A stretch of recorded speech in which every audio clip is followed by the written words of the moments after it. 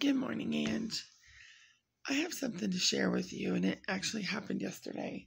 And I apologize. I haven't been up very long, but I really feel like the Lord wanted me to share it with you. Yesterday afternoon, I was driving down I-75, and I was listening to my praise music like I do in the morning, and the song Egypt by Corey Asbury came on. And like I said, I was driving down 75, and I just started singing that song, It feels like a lot of us have been going through Egypt lately and just singing that song. And all of a sudden, and I don't know why the Lord keeps doing this, but I got to share it with you. You came into my mind again, and that same white Chevette that I've told you about before that I've seen, and I didn't remember that your dad had one, but you told me that he had. It came into my mind, and in my heart, I could see you in this white Chevette, and I could see you, hands lifted up, praise the Lord, and just praising Him. And like I said, I'm listening to that song, Egypt, at the time, and I was in my car, and I grabbed my rosary because that's what helps me to remember that we can overcome things, is when I hold that rosary, because see, Jesus overcame the cross. He overcame death, hell, and the grave, and sickness. And so I was holding on to that rosary, and I started praying for you. And I started realizing something. This is your Egypt, Angie. It's your Egypt, and you know what? That song is so right. It says He stepped into our Egypt, and He took us by the hand, and He led us out in victory into our promised land. And it says, I will not forget you, Lord. And it goes on. And I was singing that song, and I was holding my rosary, and I was praying for you. This is Egypt, Ange. But we know what He did for the children of Israel. He brought them out of Egypt into their promised land. He delivered them. And I'm going to tell you, Ange, this has been a year for the body of Christ like no other. But for you personally, it's been a year of life and death. And He's never let you go. He has kept directing your little white Chevette. He's kept you in His hands, because He's bringing you out of Egypt into the promised land. And I don't know exactly where that promised land is, but I know He's bringing you through.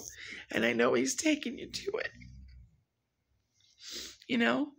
I can't tell you what it is, but I can tell you that He's doing it. And I can tell you that you are holding on to that mountain. And He is the mountain. The Bible says, I look into the hills, from hence cometh my help. He is the mountain that the help comes from, because He is the help. And I even asked the Lord yesterday, I was like, Lord, why do you keep showing me this about Angie? I haven't seen her in years.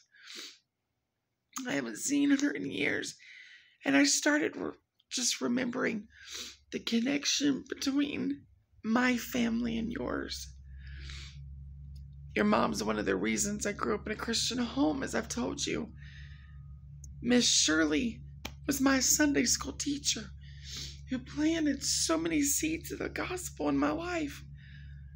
You realize, Angie, when I was little, I called Aunt Boo Aunt Boo, and it really never registered to me that your Aunt Boo was not my aunt. Brother Drummond, Connie, Pammy, most of your family had a very instrumental part of my growing up in a Christian home. And you know what? I feel privileged that the Lord allows me to bring up the back on you sometimes, All the weapons of our warfare cover the front of us. And the Lord Jesus Christ has made us where, as the body of Christ, we bring up the back. We cover the back. When people say, I got your back. Well, we should have each other's back in prayer. And I am so privileged that the Lord allows me to have your back. And I just wanted to tell you that you are coming through, and you are going into your promised land. You are coming out of Egypt. And your promised land, Angie, this year has probably been the worst year of your life. I don't know if that for certain, but I would say it's probably been. And it started around Christmas. And I am believing God that it's going to end around Christmas. That this Egypt, this battle you've been going through, and that you will cross the thresholds of your promised land. You will see your loved ones saved. You will see those who you've prayed for healing healed. You'll see it. Your promised land. Listen to that song, Egypt, by Corey Asbury. It is a huge blessing. It really is. I love you so much, my dear sister in the Lord Jesus Christ. Got your back. Love you. Bye.